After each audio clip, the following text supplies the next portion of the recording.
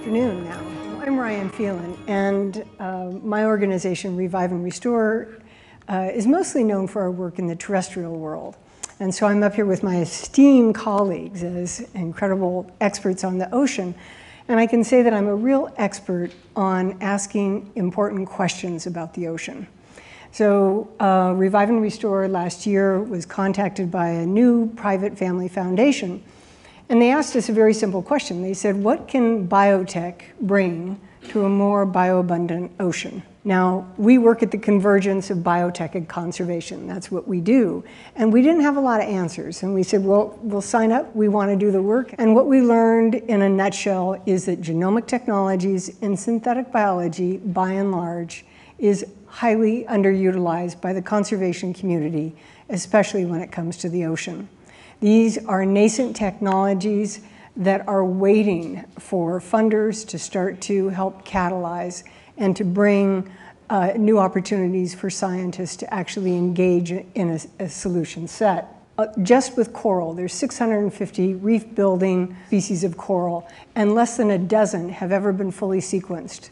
So we're losing biodiversity before we bank it and before we sequence it. We hired over a dozen researchers from all the branches of marine biology, and we interviewed esteemed colleagues like Jerry and Sylvia and 100 other marine biologists from around the country, and we asked the same questions.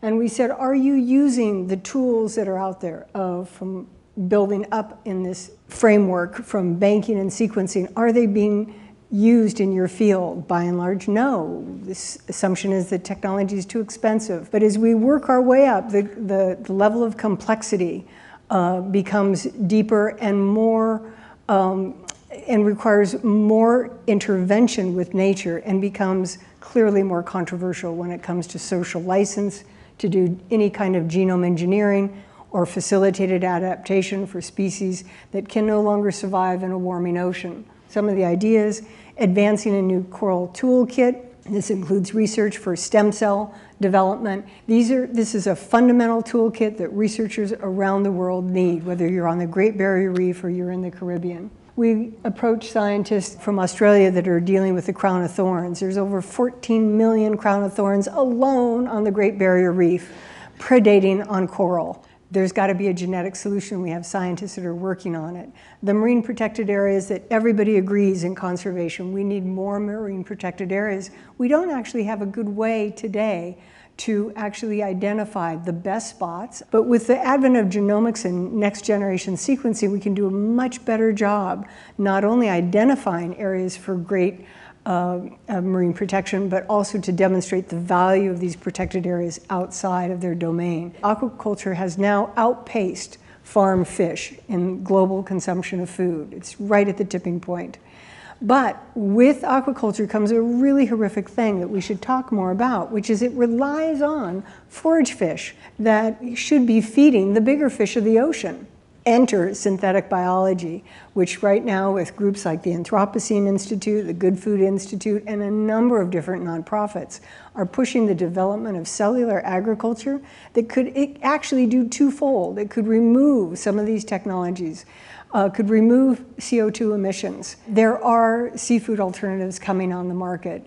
I spoke with a company here in the San Francisco area called Finless Foods. They're going to actually try to go after the very high-end sushi market, creating a replacement for bluefin tuna. Fast tracking forward, I think one of the things that Breakthrough is so great at really helping us all think about is, what is the future that we want? It's really the culmination of all of these different technologies. It's not just genomics and synthetic biology. It's all the tools that conservation has to have. We have to protect, absolutely. We have to intervene.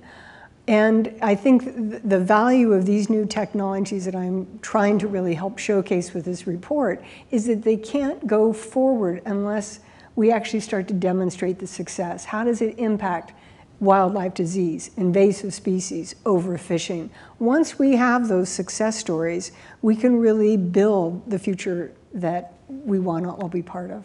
Thank you.